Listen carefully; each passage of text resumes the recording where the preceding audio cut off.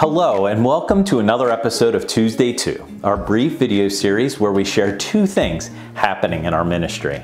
As we've been telling you, we are hosting an Evening of Hope on Thursday, May 12th at 6 p.m. in Mechanicsburg, Pennsylvania. I'm very happy to announce that our program manager from Zambia, Lois Shapiro, will be here joining us for that event. Lois has worked with the Clubfoot program since 2017.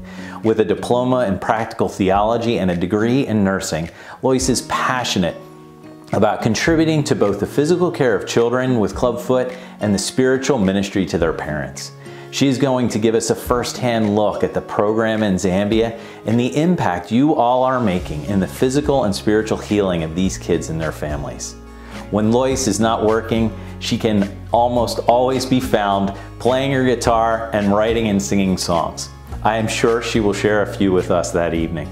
If you haven't registered yet, please do so by Thursday. The deadline to register is April 28th, and you won't want to miss hearing Lois's inspirational stories and songs. Register today at the website on the screen. For our second Tuesday 2, I want to share with you a little bit more about our newly launched program in Sudan. Since the program began in October of last year, we've been able to enroll more than 100 kids in Clubfoot treatment. Our staff is doing great work there, along with our partners at Khartoum Cheshire Home. Our clinical supervisor in Sudan is Rawan. At our global team conference in March, we had an opportunity to sit down and learn more about her. Here is just one segment from that interview.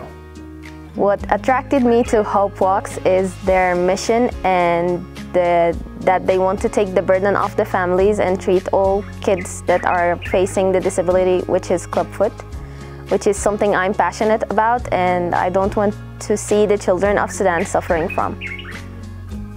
To watch the whole interview, visit our YouTube channel, youtube.com/HopeWalksUS.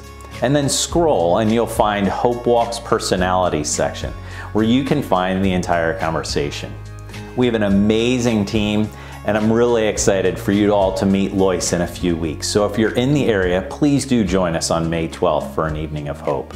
Thank you for watching, and as always, please be sure to like, share, and comment. In 2 weeks, I'll share a little bit more about how you can paint the future bright for kids with Clubfoot. And I'll also share another story of one of the amazing kids we get to care for. These are the things that keep us going every day, and I'm sure it will be an inspiration to you as well.